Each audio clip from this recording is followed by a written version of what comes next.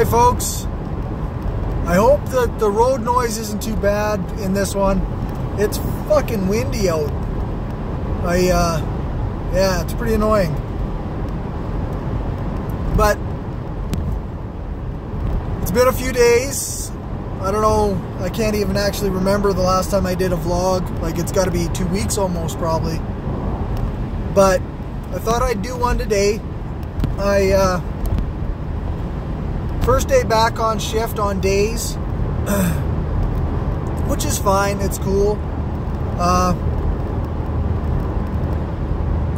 So we had a safety meeting this morning, and you know, stuff that you do when you work in the oil field, like bullshit with your managers and whatever, and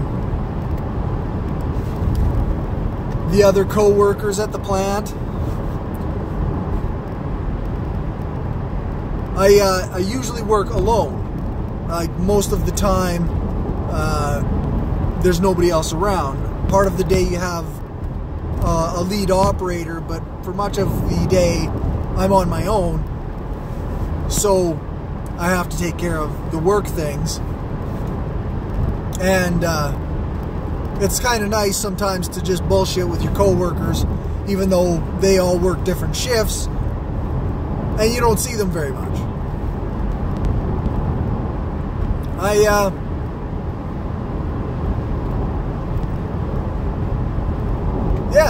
I don't know. I've had a thing that's kind of been bugging me today. I wrote a blog post today about this idea of toughness and, like, what is the value for people in not letting people be, you know, fragile or soft, or whatever adjective you might use to call somebody who doesn't have that exterior hardness, right?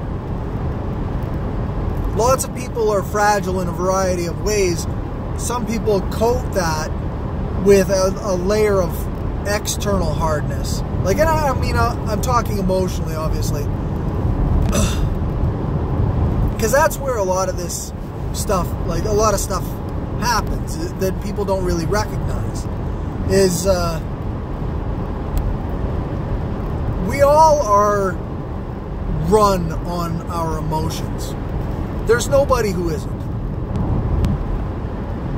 And this idea that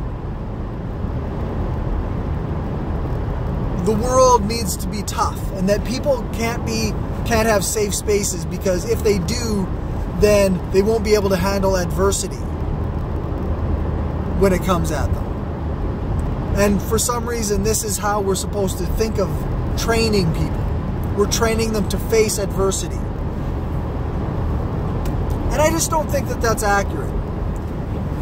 I mean, partially, I think that we owe it to all of our fellow humans to be as sensitive to their needs and as we can be.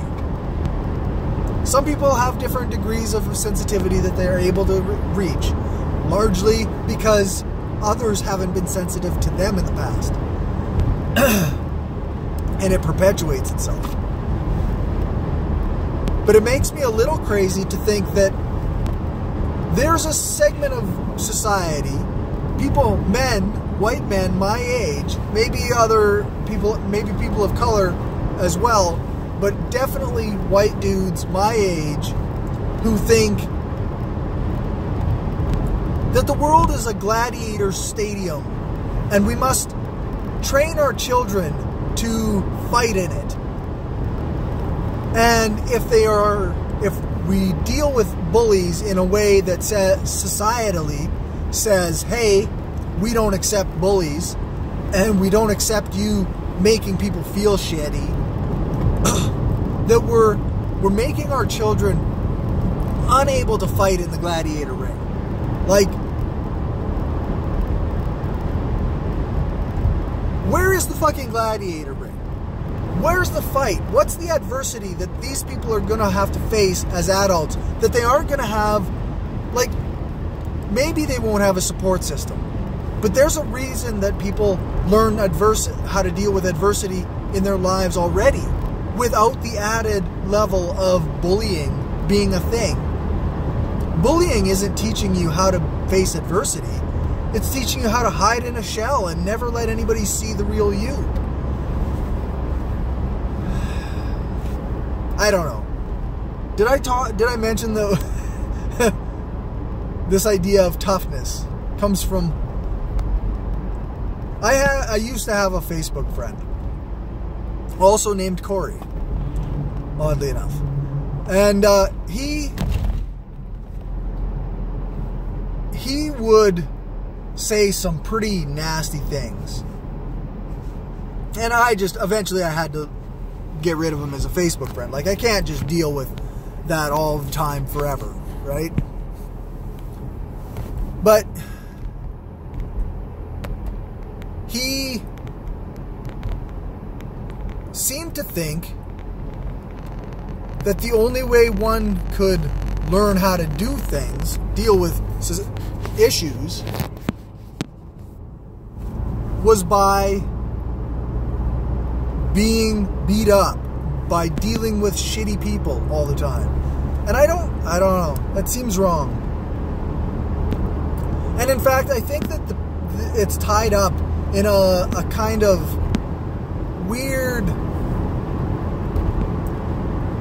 I don't know if it's a lack of empathy or if people are just stuck being like, well, I had it rough, so therefore other people have to have it rough kind of mentality. I can't really wrap my head entirely around it. I mean, I had it rough, but I've had shitty attitudes about this in the past. I'm sure I have.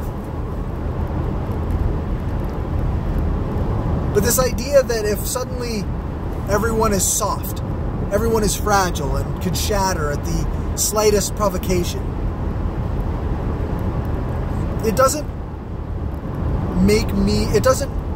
convince me that we should be hard on people or let bullies have free reign or try to influence people by introducing adversity into their lives. All it really does is make me think that these people who think this way are actually really fragile and just need to be able to be fragile without, being judged on it. Without, I don't know. I really don't know. It's just, it kind of blows me away how people can face their own adversities. They can face bullies, they can be abused, they can face a myriad of troubles and trials and tribulations, and on the other side of it, they come out saying, you know what? Fuck those people after me. The people behind me, they all just have to deal with their shit. I'm not helping. I don't care for them. It'll make them stronger in the long run. Because stronger is somehow better than not being as strong. When that's, I don't know. Maybe I'm off base here. I don't think I am, though. I don't think that being strong means that you treat people who aren't as strong as you badly. I don't think that being strong is necessarily the way that all these men that I know identify it as. I don't think that that's right. I think that generally what they're doing is mistaking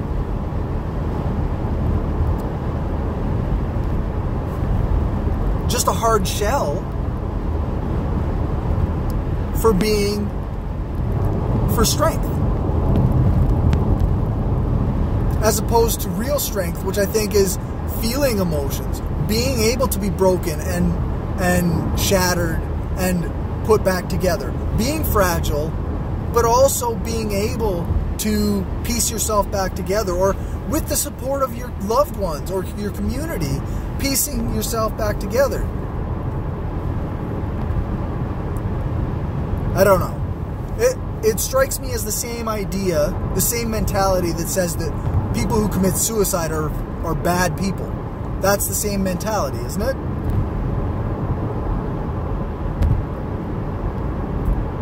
And I don't think they're bad people. I think they're victims of a variety of situations and illnesses. And I mean, you never know what caused a person to internally decide to do those things.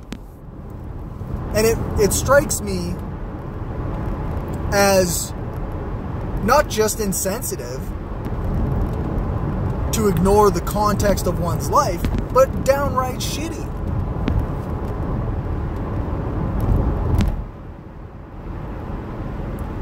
I mean, being insensitive is being shitty, right? I don't think it's coddling to care about how people feel. I don't know. Beyond that, I don't have much. I also have been thinking about welfare today and or social assistance, and this idea of the people who take advantage of the system. And it just blows me away that how fervent people believe these myths. Like to the effect where they think that it's like almost half of the people who are on welfare, or more than half of the people on welfare or social assistance, are just lazy bums who don't can't do anything, or could work but just choose not to because they're too lazy. And you know, being on welfare is such a sweet life when you get to do nothing, because if they pay your rent straight up, and they pay a portion of your rent, and they give you an allowance for food. Like, fuck off. It's just another aspect of a lack of compassion, is what it is. I mean, I think there could possibly be arguments made to change the system so that people don't need welfare. I mean, obviously, as an anarchist or as a brand of socialist, I think that everybody should have the control over their own production. But I also think everything should be fucking free, and we should all have our basic needs met, and nobody should be fucking with each other.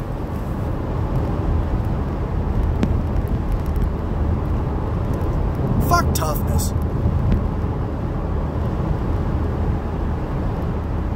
Just makes me crazy. And you know, the guys I know are good guys. They're just buying into some backwards thinking, some harmful thinking. It strikes me that this is what's meant by toxic masculinity. A bunch of dudes who fucking don't care about people's feelings, so they just say whatever the fuck they want. Do whatever the fuck they want. Be damned who they hurt. Bullying's fine because, hell, I fucking survived. I know lots of people who didn't. Well, not lots, but some. I know people who didn't. Well, I guess I don't know them now, but I knew people who ultimately did not survive being bullied. The expectations of masculinity.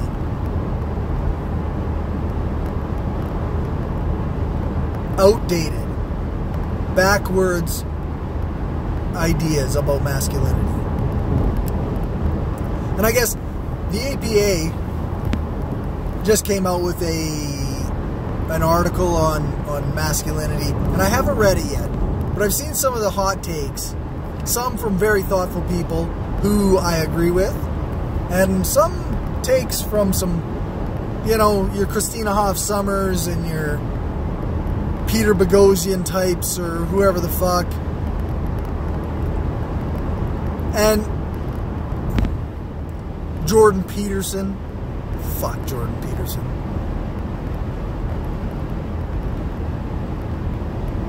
And they take this idea, like they proclaim that they want to help men, right? They want men to be able to be men and exist as masculine people without masculinity being a diagnosis. And it's just so fucking disingenuous. Like, you don't give a shit about men's actual issues. If you did, you'd be on board with feminism. Feminism tells us that toxic masculinity hurts men and women. And non-binary people. I'm sorry, I don't want to leave anybody out. Because everybody is valid and important.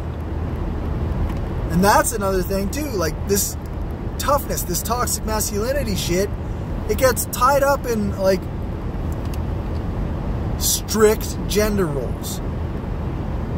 And I mean, I've been kind of against strict gender roles for a long time. I don't buy into a lot of that shit. And I haven't, like, ever since before my daughter was born, I was like, okay, well, she doesn't have to, she can be who she wants, right? I want her to be a happy, healthy individual who chooses her own life. And I don't want society to be like, here's what femininity means and that's what you have to be. But you don't get to decide that shit. As a parent, you think you do. You think you have power. You think you have some level of control of the way your children view the world and the lens they get it through, and you don't. And I'm not saying that, like, and I'm very proud of my children. I think they're going to be amazing adults. I think they're learning the world in the right ways as much as, and I try to help that as much as I can. But I try to teach them too. I try to explain to them too the gender roles, the way that I was raised with them, and the way that my father was raised with them aren't helpful. They're hurtful. They hurt people who don't fit into them. And not everybody does. Like, most people don't fit into the strict, rigid, I'm a man type masculinity. Everybody's got a fucking soft spot here or there. Or they've got this thing that they do that's considered, that has been considered metrosexual, right? Because they had to name men, they had to give it a name when men did things that weren't considered masculine.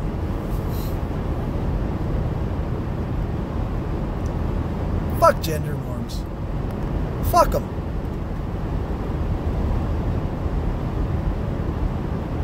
I don't know.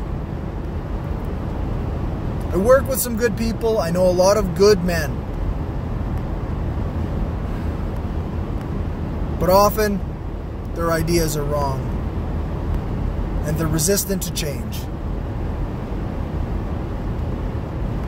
And it can be frustrating. It isn't like a real struggle compared to the way some people in the world struggle.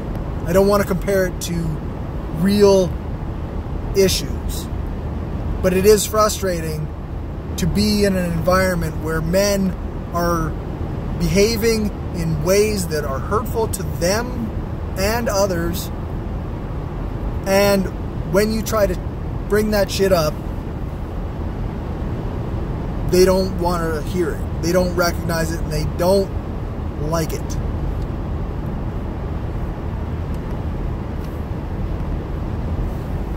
I don't know. I think that's all I got for today. Have a good one.